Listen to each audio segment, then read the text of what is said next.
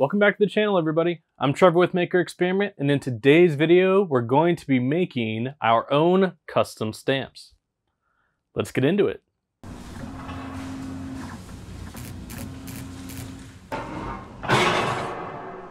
To start off on this project, you're going to need laser-safe rubber.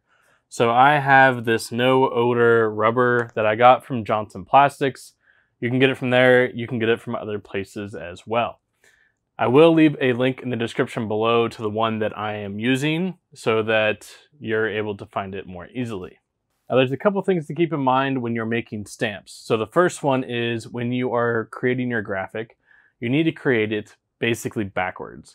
So instead of looking at it straight on, you need to reverse it because when you go to stamp it, it's going to be the correct orientation. Now, if you don't flip it, it's going to be backwards. It won't work the way you want. I will go over this in the design. The second thing is I usually cut out a wood block along with it so that I can glue it to it and have something more sturdy to press down on. You don't want to leave it with just the rubber. It's going to be difficult to get even pressure along the whole stamp face. And the last little tip here is when you're going to machine it, there is a stamp setting in the settings area of the job manager, at least with the Epilog machines, so I will cover that as well. With all of that in mind, let's go ahead and jump into the design and I will show you what to do. This is the design that I'm going to make into a logo. It's about 1.25 inches by 1.25 inches in size. What I need to do from here is actually flip it across the vertical.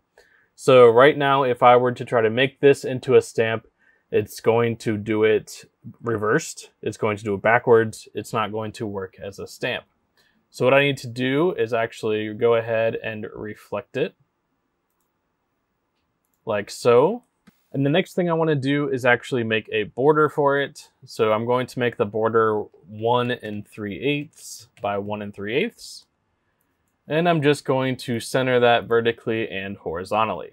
This is really all you need to do because we're going to use a built-in stamp function of the Epilog driver to turn this into a stamp. If you don't have the built-in stamp functionality, you're going to have to actually change the black into white and then the blank white space behind it into black in order for this to work. But if you have an Epilog machine or a machine with a stamp option, you can use your graphic just like this. So I'm going to go ahead and print it over to my driver.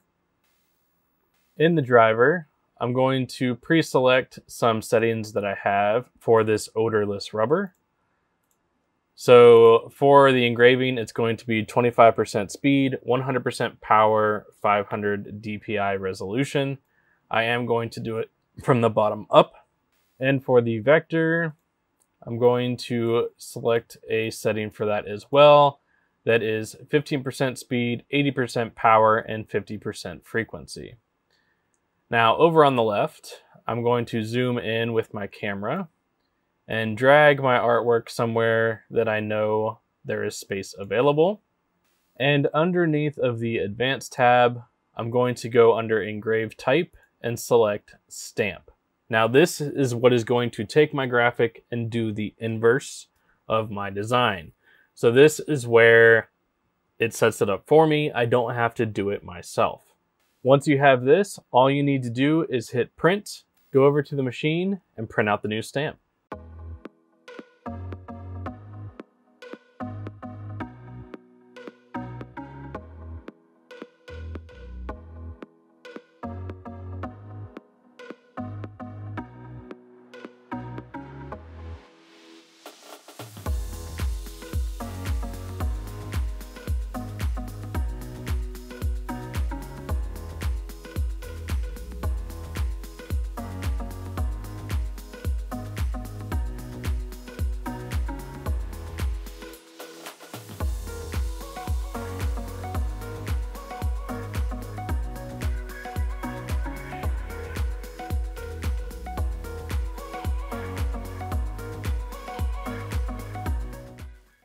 Okay, so here is my backer block, and here is the stamp itself. What I need to do is actually clean off this residue. So I'm just going to use a shop cloth and try to get as much of that off as possible. You can spray it with water to help get the rest of it. But get as much residue off as you can, and then we're going to bond the block and the rubber together. Now to do that, you're going to need some CA glue. So I have the Star Bond Medium with the accelerator to help it bond instantly. So what I'm going to do, so I'm going to put glue on the back of the stamp, around the border,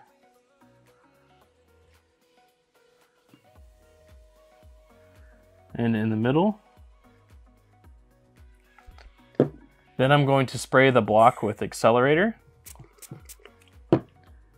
and then just place the two on top of each other. And this will create an instant bond so that it's all glued together. So this will be your final stamp. Once you have your stamp, just get your ink pad out and dab it on to your ink pad.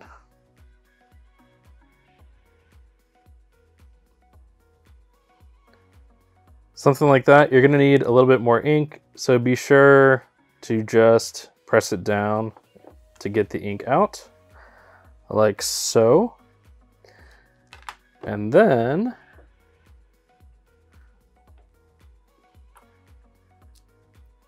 you have your own custom stamp.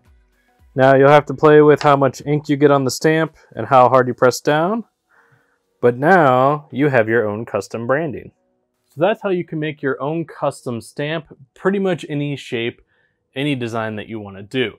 Now you are kind of limited by the ink pad you're going to be using. That's why this one is only about 1.25 inches tall. But the bigger ink pad you can get, the bigger the design you can make.